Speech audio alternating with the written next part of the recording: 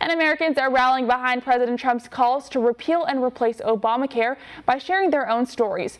One America's McKinney has that report. With the fate of Obamacare uncertain in the courts, Americans are making their frustrations with the law known. Democrats rammed through their overhaul in 2010 without a single Republican vote by promising to expand every American's access to quality, affordable health care. But nearly a decade later, and a Hill and Harris X poll released on Thursday paints a much different picture. 46% of people polled reported skyrocketing premiums, 41% complained of higher copay fees, and 34% described having less access to medical care providers.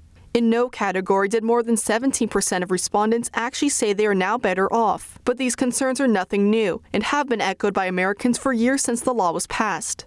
Some have even sat down with President Trump to discuss their situations. Thank you. Our rates are 3 times they were before Obamacare started. We have one provider in our county. We have very little options for what we can and cannot do. So we entered under Obamacare, and we believe the sales pitch that if you like your doctor, you can keep your doctor. So even though we're going to have to pay $1,300 a month for Obamacare, we thought we'd still be okay with our doctors. We were on it for 5 months. Our pediatrician for our children wouldn't take it. My doctor wouldn't take it. So we paid him $8,000 in 5 months, and we're never able to use it. Because of strict coverage regulations imposed by Obamacare, such as the birth control mandate, many insurance companies were forced to cancel plans liked by millions of customers. And according to the Federal Census Bureau, by 2017, over 28 million Americans were still uninsured.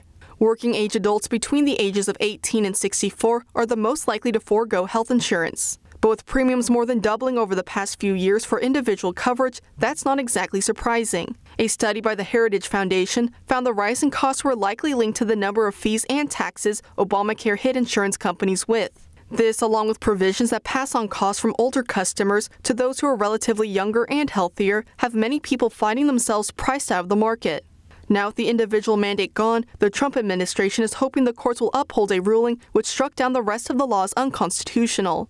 While this legal battle plays out, President Trump says he plans to work with both Republicans and Democrats to fix the nation's broken healthcare system. However, he plans to hold off on making any big changes until after the election, provided he wins a second term. McKinney, One America News. Want to see more videos like this?